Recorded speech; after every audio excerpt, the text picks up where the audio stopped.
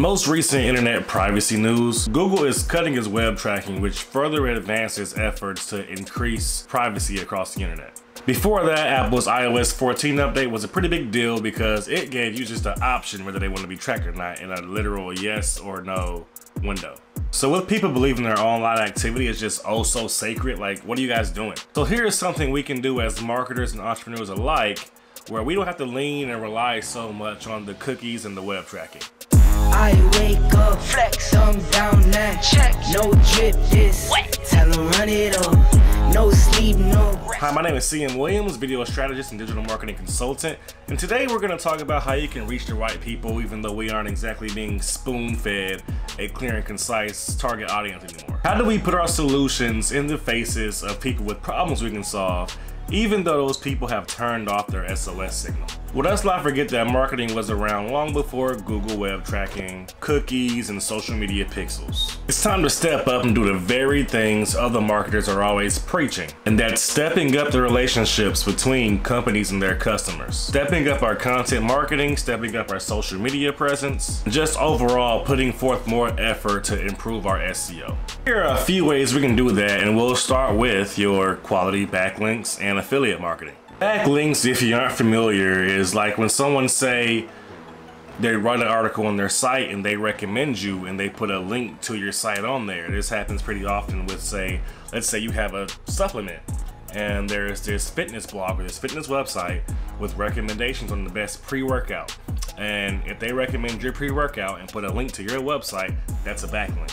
It's a form of affiliate marketing, and affiliate marketing is pretty much reaching out to the people, the communities, the brands that your target audience listens to, and having them advocate your brand, advocate your product, advocate your service. So yeah, it's time to start reaching out to these people. If someone has a popular gaming page and there's a brand that sells gaming accessories, that company can reach out with the person that has sort of the viral or high follower count on their gaming page and say, hey, we like to partner with you. Fill out our affiliate form. Here's a link to where they can pretty much get paid a percentage of the sales whenever someone uses their code or their link to buy that product. And so here you literally aren't having to track anyone's web activity. You're going straight to the source. You can have them advocate for you. And so again, with that said, reach out to those people, those communities, those brands, and then even go as far as reach out to your webmaster, and if that's you, that's fine. But set up a landing page on your site just for affiliate marketing. You'll need a place on your site that houses those relationships with those affiliates. Another way to combat the new privacy practices are to change your voice. And what I mean by that is not to like change the pitch of your voice, but like make your content, whether you're writing it, whether it's a podcast, whether it's a video, more conversational. Speak to your audience the way you would speak to people. Voice of your content determines the vibe of your content in your content marketing. And content marketing is pretty much any content you make that brings value to an audience to build a brand. You don't have to be so academic and so formal with your writing, with your speech, with your podcast, what have you. Talk to your people the way you talk to people. They're all people. Be casual. We're not really living in a formal academic sort of advertising world anymore, so you can cut the formal BS out now. It's 2021. Next is picking up the pace of your content creation. I know, actual work. Or is it?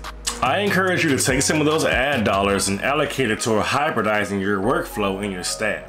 A hybridized staff is basically a staff that consists of both local employees and remote employees, or full-time employees and freelancers or contractors, and in this case I'm talking about the latter. You and your staff can't do it all and some, or you and your staff are busy with your day-to-day. That may mean you kind of post at a pace or post content at a pace that's manageable, but if you're having to kick it up a notch, just posting things when it's manageable may not necessarily mean that's the pace that's going to get you results. So allocate some of that marketing budget to some people who offer content creation services, like your freelance graphic designers, your videographers, your editors, your copywriters, professionals that are going to help you pick up the pace and get you results outside of just web tracking. These professionals can help you get things done. They can help you bank content and allow you to schedule out your post. And this especially works really well for one-off campaigns.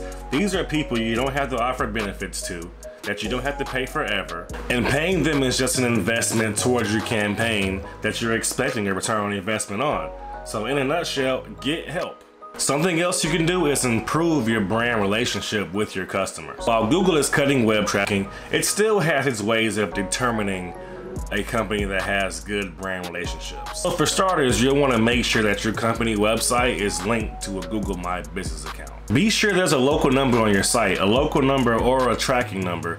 Just try to steer clear from 800 numbers. And take a look at your About Me page. How much information is on your About Me page about your employees and your company values? Having a strong About Me page with good employee information and good company values is one way to up your game with your brand relationships. I always recommend having a video on the About Me page coupled with the write-up showcasing who the employees are, what they do, and why they're qualified to be in their positions. You'll want to gather your reviews, your good reviews, and make sure they're all in the right sites. Your Yelps, your Trustpilot, Glassdoor, Google itself. So if you need to, reach back out to some of your former customers and see if you can get a review from them on one of those mediums. If you want to kill two birds in one stone and really make your customer happy and really up your brand relationship, you can offer a gift in exchange for this review. Gift, a promo, a coupon, and then they'll absolutely make sure that they give you a good review. And similar to backlinks, a website can mention you without actually linking their readers to your website.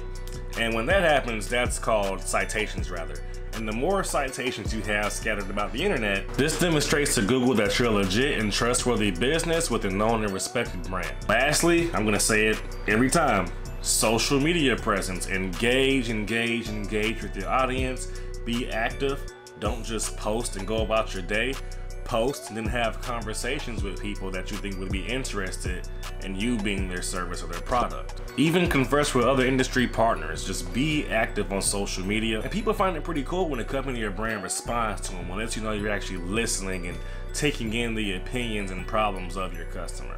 So although Google can't legit look at your brand relationships and judge you based on that per se, it does have its ways of measuring sort of the byproducts of good brand relationships. And these byproducts of brand loyalty are the very things that are gonna help you get ranked higher and improve your SEO efforts. Lastly but sure, I already know that there are many marketers and business owners who have been kind of stuck in this loop of only promoting and advertising and engaging on Instagram, Facebook, and Google itself. I'm here to encourage you to venture out. Also go consider Pinterest and TikTok. Pinterest is the social media platform of inspiration.